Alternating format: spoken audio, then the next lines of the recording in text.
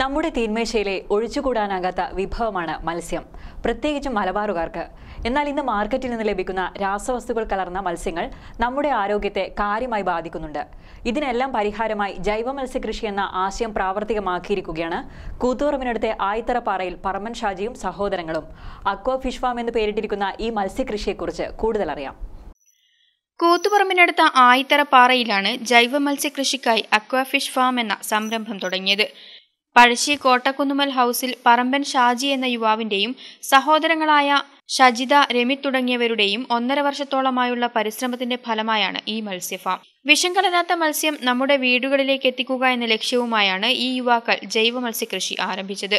പഴശ്ശിയാണ് സ്വദേശമെങ്കിലും ആയിത്തറയിൽ അച്ഛന്റെ കുടുംബസ്വത്തിൽ അദ്ദേഹം നടത്തിയ ഫാം വിപുലീകരിച്ച് തുടരാൻ മക്കൾ തീരുമാനിക്കുകയായിരുന്നു.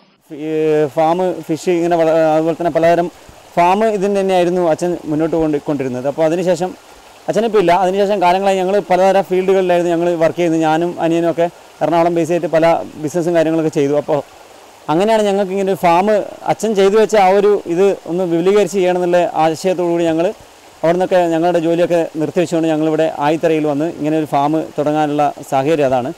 വിജയവാഡ, വല്ലാർപാടം തുടങ്ങിയ സ്ഥലങ്ങളിൽ നിന്നും ഫിഷറീസ് ഡിപ്പാർട്ട്മെന്റിൽ നിന്നുമായാണ് മത്സ്യക്കുഞ്ഞുങ്ങളെ പ്രധാനമായും വാങ്ങുന്നത്. ആദ്യഘട്ടത്തിൽ 20,000 മത്സ്യക്കുഞ്ഞുങ്ങളെ നിക്ഷേപിച്ചിട്ടുണ്ടായിരുന്നു. എന്നാൽ ആദ്യഘട്ടത്തിൽ ജനറേറ്റർ ഇല്ലാതിരിക്കുകയും ഇലക്ട്രിസിറ്റിയുടെ ലഭ്യതക്കുറവും കാരണം 5000-ഓളം കുഞ്ഞുങ്ങൾ നശിച്ചുപോയിരുന്നു. ഔഷധ ഗുണമുള്ള ഗിഫ്റ്റ് എന്ന മത്സ്യമാണ് പ്രധാനമായും ഇവിടെ വളർത്തിയിരിക്കുന്നത്. 9 മാസങ്ങൾക്ക് മുൻപ് നിക്ഷേപിച്ച മത്സ്യക്കുഞ്ഞുങ്ങളുടെ വിളവെടുപ്പ് ജനുവരി 12-ന് നടത്താൻ തീരുമാനിച്ചിരിക്കുകയാണ് ഇവർ. 10 ലക്ഷത്തോളം രൂപ മുടക്കി 10 സെന്റ് സ്ഥലത്ത് aquaponics, RAS, ബയോഫ്ലോക്ക് എന്നിങ്ങനെ 3 രീതികളിലായാണ് മത്സ്യകൃഷി ചെയ്തു വരുന്നത്. പലയിടങ്ങളിലും വളർത്തു മത്സ്യങ്ങൾ നമ്മൾ കാണാറുണ്ടെങ്കിലും അവിടങ്ങളിൽ പ്രകൃതിയാലുള്ള ജലാശയങ്ങളിൽ അല്ലെങ്കിൽ കുളമുണ്ടാക്കിയാണ് മത്സ്യങ്ങളെ വളർത്തുന്നത്.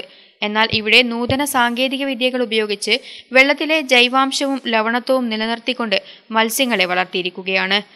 അക്വാപോണിക്സ് കൃഷിരീതിയിൽ മത്സ്യകൃഷിയുടെ അവശിഷ്ടങ്ങൾ ഉപയോഗിച്ച് പച്ചക്കറി കൃഷിയും തുടങ്ങിയിട്ടുണ്ട് ഇവർ. വെണ്ട, വഴുതന, ക്യാരറ്റ്, പച്ചമുളക്, കുമ്പളം, പടവലം തുടങ്ങിയ പച്ചക്കറികളാണ് ആദ്യഘട്ടത്തിൽ നട്ടിരിക്കുന്നത്. RAS കൃഷിരീതിയിൽ 24 മണിക്കൂറും വൈദ്യുതി ആവശ്യമാണ്. ഒരു വലിയ ടാങ്കിൽ വെള്ളം നിറച്ച ശേഷം ഇത് ചെറിയ 8 ടാങ്കുകളിലൂടെ ഫിൽട്ടർ ചെയ്ത് കക്ക നിറച്ച ബയോഫിൽട്ടർ ടാങ്കിൽ എത്തിച്ച ശേഷം മത്സ്യങ്ങളുടെ പോണ്ടിലേക്ക് കടത്തിവിടുകയാണ് ചെയ്യുന്നത്. ബയോഫിൽട്ടർ ടാങ്ക് വഴി വരുന്നതിനാൽ വെള്ളത്തിന്റെ pH തോത് ക്രമീകരിക്കാനും ആൽഗകളുടെ സാന്നിധ്യം കാരണം ഫിഷ് ഫുഡ് 10% കുറക്കുവാനും കഴിയുന്നു. ഇതുകൂടാതെ ബയോഫ്ലോക്ക് രീതിയും ഇവർ അവലംബിക്കുന്നുണ്ട്. മാങ്ങാട്ടിടം പഞ്ചായത്തിന്റെയും കൃഷി ഫിഷറീസ് ഡിപ്പാർട്ട്മെന്റുകളുടെയും നല്ല സഹകരണമാണ് തനിക്ക് ലഭിക്കുന്നതെന്ന് ഷാജി പറയുന്നു.